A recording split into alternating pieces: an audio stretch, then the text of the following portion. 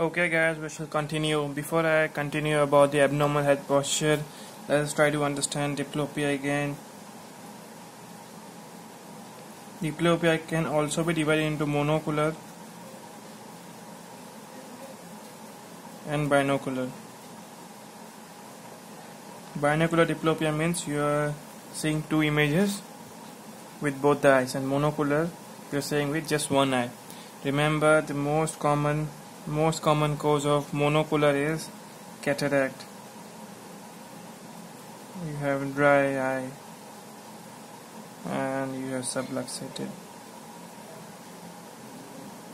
lens. But the most common for binocular diplopia is squint. Okay, so that's about diplopia. Now let us try to understand abnormal head posture. Okay, abnormal head posture. So I'm writing in short AHP. So imagine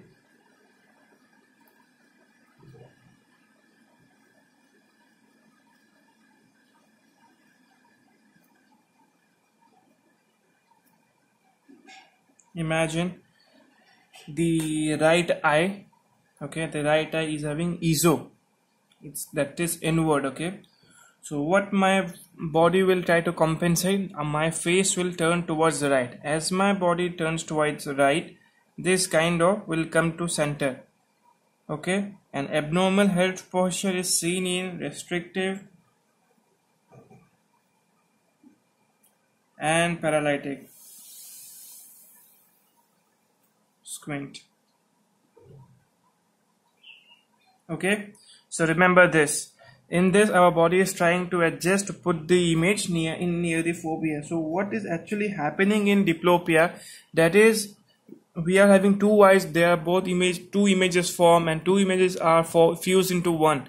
Our retina is the most sensitive part of retina is fovea. If both the images are formed on retina, not formed on the fovea and are not able to fuse, then we are having diplopia. Okay, that is what we are having. So let us see if we have something known as face turn. Face is turning right or left. Okay, so this means we are having some problem with the horizontal muscle. What are the muscles which are present in horizontal fashion in our eye? There is lateral rectus and medial rectus. Some issue with these two muscles. Okay, along with this, if we have chin or chin depression,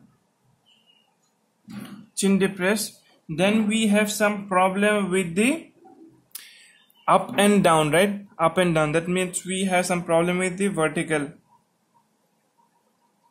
muscle. That is the superior rectus and the inferior rectus. Okay, along with this, if we have head tilt, so we have an oblique kind of fashion. Okay, oblique muscles. So what are the oblique muscles in our eye? Those are superior oblique and inferior oblique. Okay, that's what we need to understand in abnormal head position. Yes, along with diplopia, we will be having disorientation. The person will not be able to say where is day, night. It will be confused. Along with this, the person will also say he'll feel like vomiting, because our eye also maintains a huge role in understanding the balance. Now we will go to important topic is commitant squint.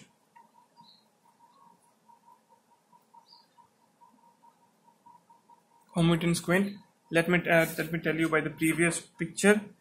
We have tropia. We are divided in commitant and incommitant. Commitant means both the angles in primary, secondary, tertiary are same. Okay. So in commitant squint, we don't need to treat. Most of the time we don't need to treat. There is no functional problem, only there is some cosmetic issue with the commitant squint. Okay, now let us see how commitant squint is divided. It is divided into accommodative, non-accommodative. Okay, Accommodative squint means this squint is due to uncorrected refractive error. Okay, if we give glasses, treatment is give glasses. If we give glasses and the squint is corrected, that means it was accommodative squint. But if it is not due to a refractive error, then this is non-commitant. It is not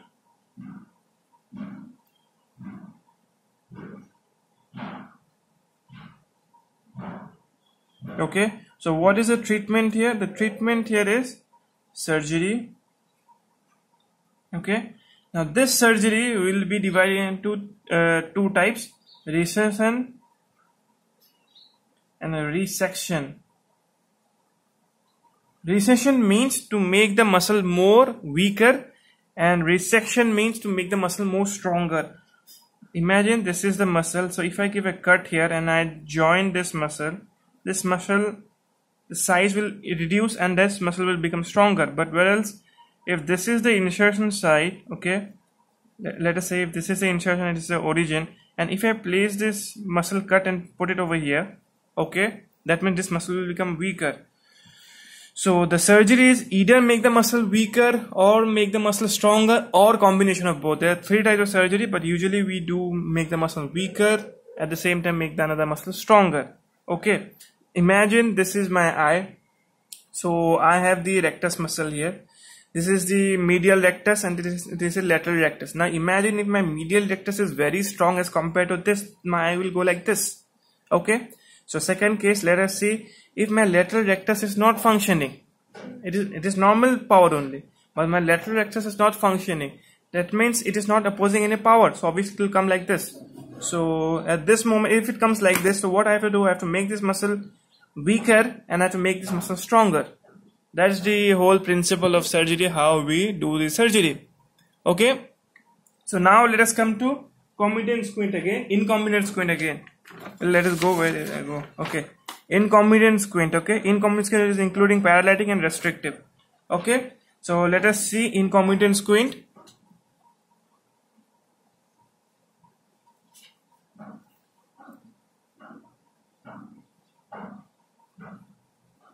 Okay, so we have incommitant squint, we have due to nerve paralysis or neuromuscular disorder. Okay, neuromuscular disorder. I want you to remember this very carefully.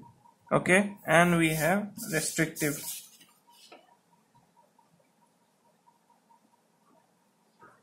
Okay, restrictive. So now what will happen here is that, and yes, another thing, in due to diplopia, okay, due to diplopia, there will be a lot of problem for the patient, problem for the patient. Now where we will find the diplopia, the maximum, where we will find an incommitant squint. Okay, we will find the maximum diplopia in incommitant squint. In commitant squint there will be no diplopia. In incommitant squint there will be diplopia. Now how we can treat diplopia? There are mainly three techniques, either by prism or botulism, toxin or patching. We will give patching in the squint eye. Okay, we will cover the squint eye. So if you cover the squint eye due to binocular fusion, there will be no image formation. So let us see both the if eyes are like this. But if my eye is like this, this abnormal eye the image will not be formed onto the fovea. It will be formed somewhere else. So if I cover this, then my work is done.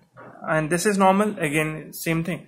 But if I cover this also or this also, any one eye, that means in any simple words, if both the images are not formed on the fovea, there will be diplopia. So remove one eye. Okay, remove one eye means just patch the eye.